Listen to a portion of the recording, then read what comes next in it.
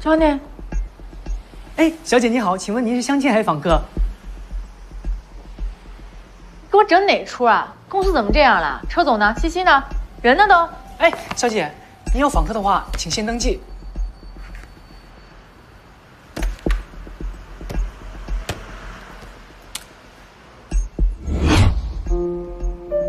现在是哪一年啊？不是，大姐，2010年啊。我难道回到10年前了？哎，张医生，你别走啊！张医生，回答项目问题吧。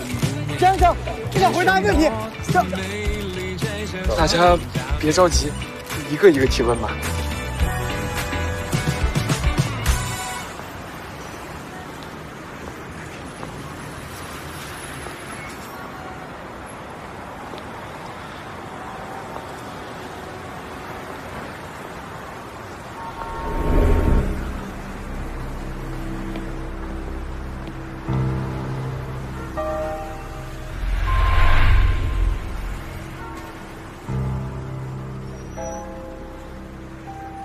不可能，搞错了吧？我用了10年时间才拥有全新的生活、地位和事业，我才不要待在一无所有的2010年呢！冷静冷静，一定有办法回去的。既然我是在咖啡店过来的，那么那里一定有一个时空隧道或者虫洞。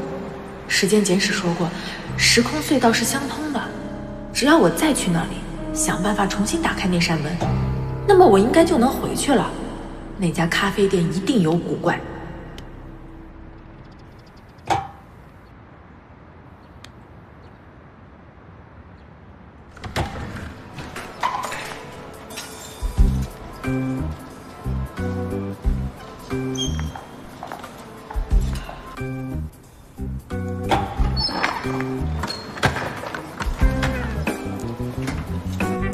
角度不对吗？还是冲击力不够？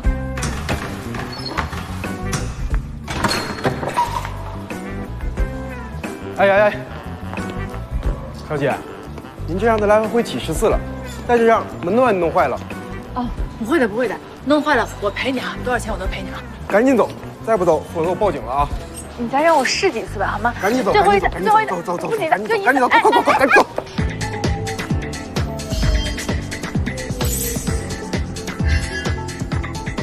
好险啊，就差30秒。啊，怎么了？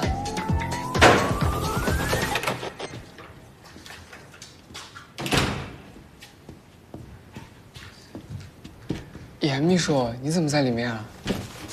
给董事长送茶啊！董事长在里面，已经在里面发了半个小时火。为什么啊？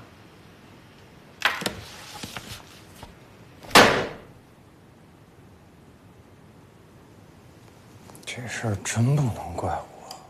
场地给你租好了，媒体给你请好了，就连发言稿都事先给你写好了，就让你往那儿这么一站，就这样，还给我整出花边新闻来了。我那天有一个女神经病一直骚扰我，她人在哪儿了？我怎么没看到她上杂志？不修边幅，难登大雅，太过分了吧？他们怎么能这么说焦总？就是，这本还是商业杂志，用词已经算手下留情了。这一本，还有这一本，这些八卦写的才叫做离谱。说什么焦总昨天就任仪式竟然在后台。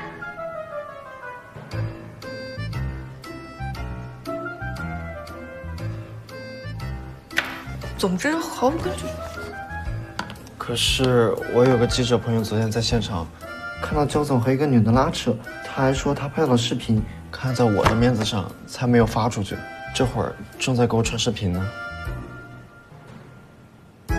他亲眼看见了吗？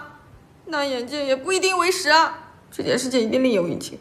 这分明就是有人嫉妒焦总，故意要侮辱他的形象。焦总也真是可怜，上任第1天就因为这些新闻被董事长骂半小时。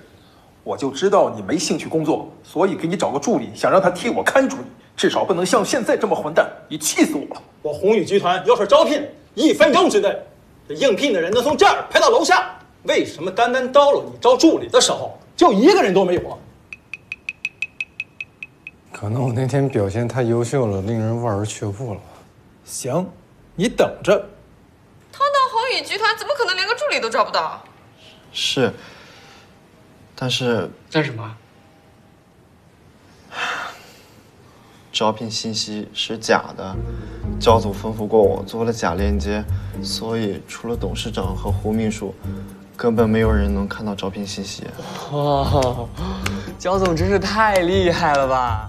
焦总马上就要完蛋了，你知道吗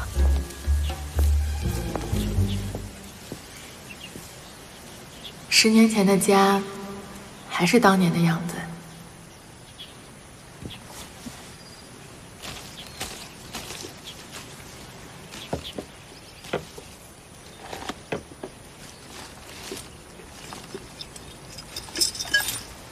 哎，幸好有这个习惯，要不然连个落脚的地儿都没有。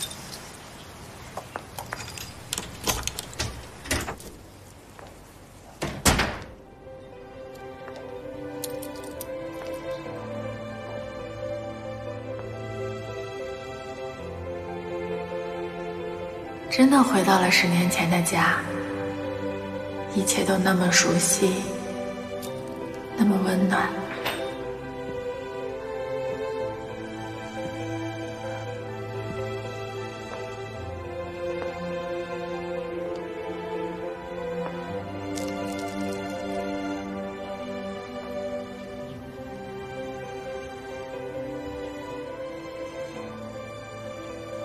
还真回到2010年了。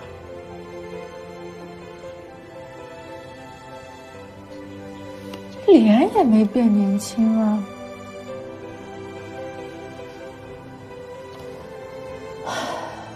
该怎么才能回去了？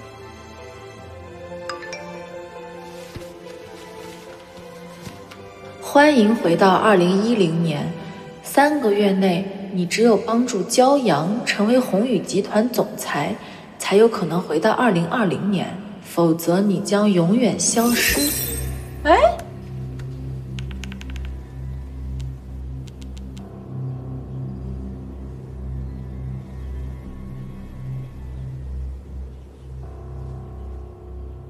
什么焦阳？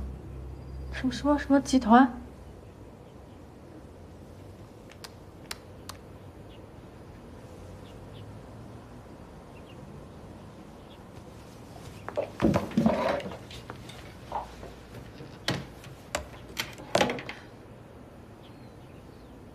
什么？